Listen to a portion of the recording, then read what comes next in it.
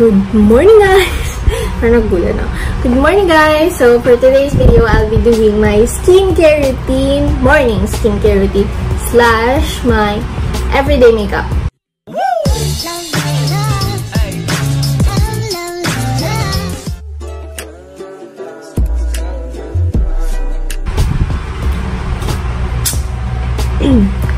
So, kakagising ko lang kasi, guys, kaya medyo sarong pa.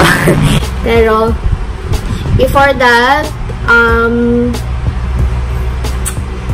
sasabihin ko? Ay, yun. Before that, I just want to thank you all for supporting me kasi we've reached the 1K subscribers and kaka-check ko lang isang araw, it's 2K na. So, yay!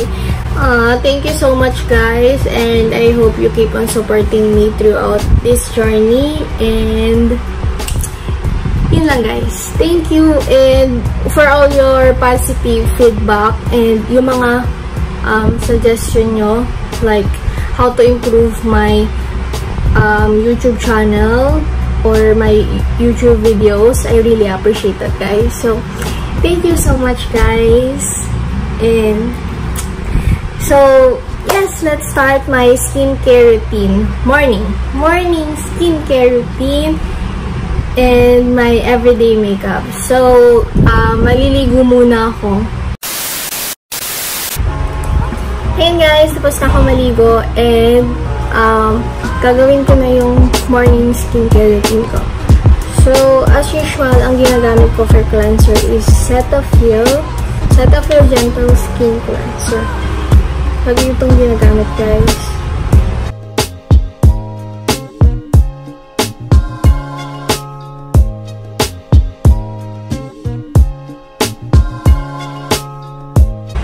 And after run, mag-wash na tayo. And the next is, I'll be using the St. Ives Green Tea Scrub. Ayan, this is for blackhead clearing.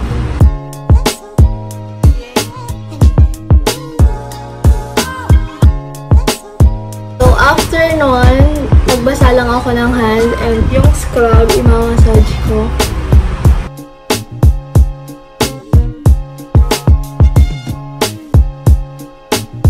And then, mag-wash na ako ng face. Hindi ko ba pong labas to ng St. Ives eh. I'm not sure kasi ngayon ko lang siya nakita. Kasi usually ginagamit ko is the St. Ives Apricot. Kasi for blackhead clearing siya and yung problema ko talaga is yung blackhead. Plus, unclog pores daw. So, yung pores ko dito. So, yun talaga yung problema ko. Kaya, siya yung pinili ko. Pero, okay naman siya, guys. Ay, ang fresh, ang fresh. Payers na rose petal toner. Sobrang love ko to, guys. Ito yung pinakang favorite ko product as of now. So, hindi ako gumagamit ng cotton pad. And ang ginagawa ko is, maglalagay lang ako sa palm.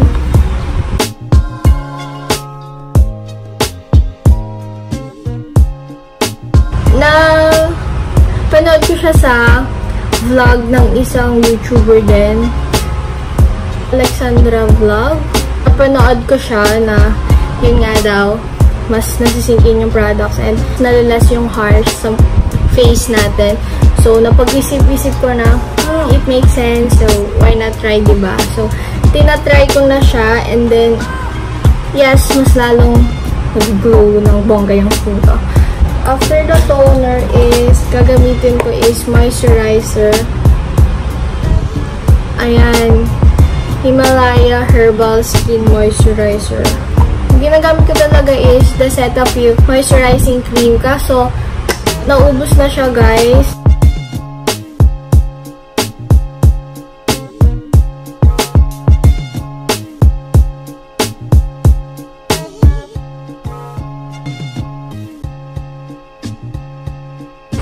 Ayan, tapos na tayo for my morning skincare routine. And then, yung next na is for my everyday makeup naman. Ang gagamitin kong sunscreen is the Face Republic sunscreen.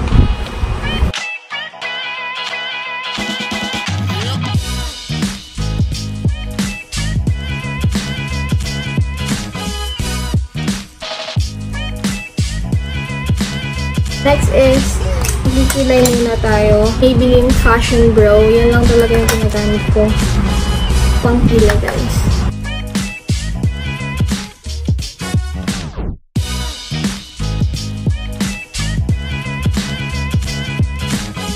Next is the concealer. Fit Me Concealer. The shade 20 Sun.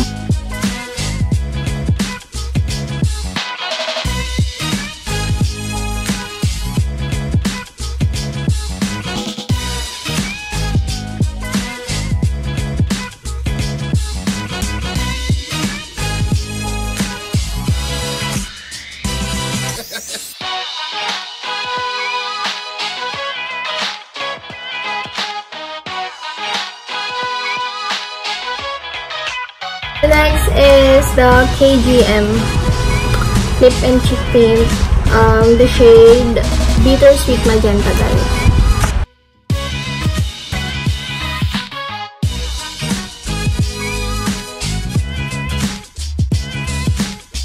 Ay, nga pala, I forgot na i-contour yung nose natin. So, ang gagamitin ko ulit is the Maybelline Fashion Brow. Ito lang.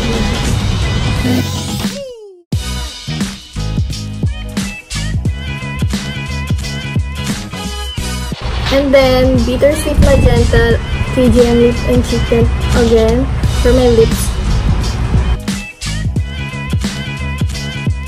And what I usually do is, pinapatungan ko siya ng Sarni's Face Lip Dip in the shade Posh.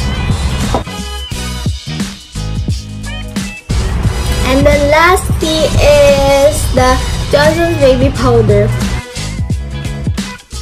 Naglalagay din pala ako ng dito.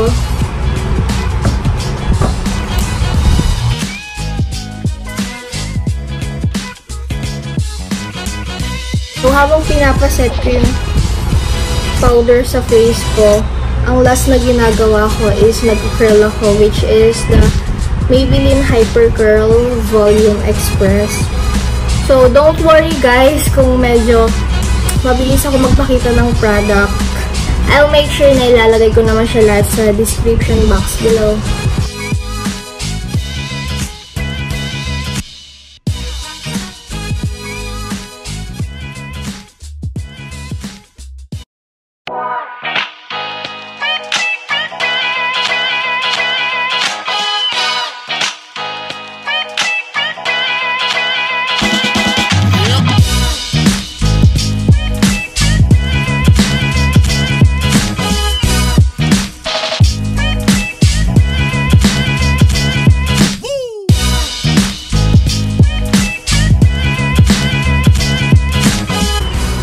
Again, thank you so much for all your support, and I really appreciate you all. As in guys, sobrang thank you kasi ang warm nung welcome nyo sa akin dito sa YouTube channel.